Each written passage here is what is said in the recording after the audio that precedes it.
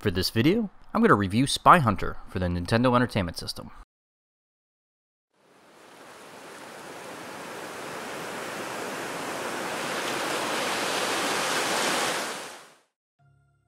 So today I'm taking a look at Spy Hunter, which was originally an arcade game that was released by Bally Midway in 1983, and it was ported over to a lot of game consoles as well as a lot of home computers. The first experience that I ever had with Spy Hunter was actually playing it on the Commodore 64. Now the Commodore 64 version of the game was really good at the time, and that came out about 1984. Now right now I'm playing the Nintendo Entertainment System version of the game, and it's competent, but in many ways it's actually a downgrade from the Commodore 64 version, which is kind of depressing because this came out about 3 years later.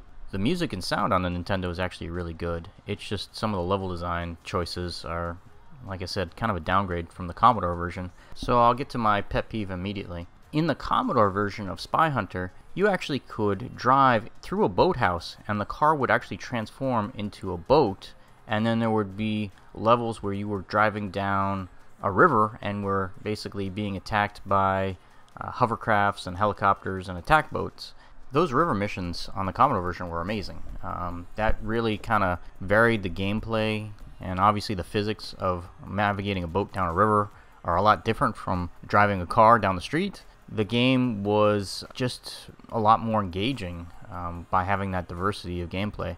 The NES game is just so repetitive because the mission basically just is the same, and it's just this long drive, and you know, the scenery changes and some of the vehicles start changing. Like you start getting attacked by these huge limos, and a helicopter starts showing up in the later missions where it drops bombs on the car. But this game just isn't as magical as the Commodore version. So here's some cool trivia about the original Spy Hunter arcade game. Bally Midway originally wanted the 007 theme to play at the beginning of every mission, but I guess Eon Pictures wanted way too much money for that particular musical theme.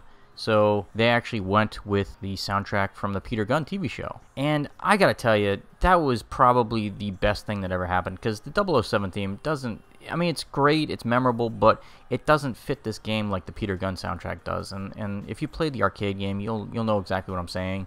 That Peter Gunn soundtrack makes the game iconic. So let's talk about the gameplay for Spy Hunter. So you're driving this car, and the car is armored, but not completely indestructible. You can get pushed off the road pretty easy. You can get shot at by limos that pull up to you.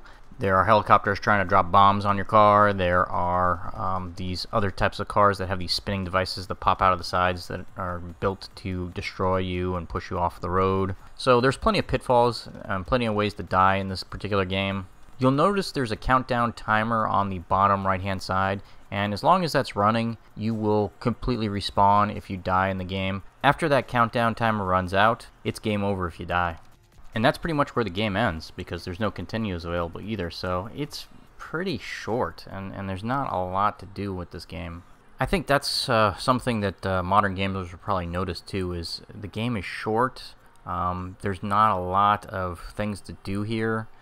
I grew up with this particular game, so there's a lot of nostalgia that kicks in, so I kind of overlook its shortcomings. But I think most modern video gamers who have never experienced it before, I think most modern video gamers would probably be underwhelmed with this particular game if they had never experienced it basically growing up. I think this game was kind of released in an awkward era for it. These short games, you know, these arcade ports that were based on quarter munching, they were kind of fading out and being replaced by games with a lot more depth, like Metroid and Legend of Zelda. You know, the games that had a password system where you could actually pick up where you left off on your last gaming session. And this game just feels very primitive for its era. I really wish that they had something to add to this particular game. Like Excitebike kind of had that very simple gameplay like Spy Hunter, but they at least, you could create custom tracks and give the game a little more replayability. Don't get me wrong, Spy Hunter for the NES is still a pretty fun game. It's just kind of mediocre compared to other Spy Hunters that are out there. There are cool elements to this game. For example, you can upgrade your car by pulling into a semi-truck, Knight Rider style, and that'll give you special weapons like a smoke screen or an oil slick, or you'll also have the ability to pick up missiles to shoot down helicopters. So there's definitely fun to be had here. It's just over pretty quick. So what's my overall rating for Spy Hunter for the NES? I give this one a 6 out of 10. It's a little better than average, but nothing to call home about. Thanks for watching this review of Spy Hunter. If you enjoyed this video, don't forget to like and subscribe.